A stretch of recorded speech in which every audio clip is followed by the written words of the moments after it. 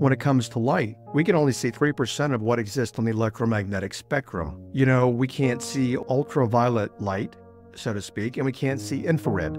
And we can't see beyond those, but there are energies that exist beyond those. But the point is this: we can't perceive the majority of what exists in the world. All that most of us can perceive, if we live by the five senses, is what we can experience in our physical world. Things that we can touch, things that we can see, things that we can hear.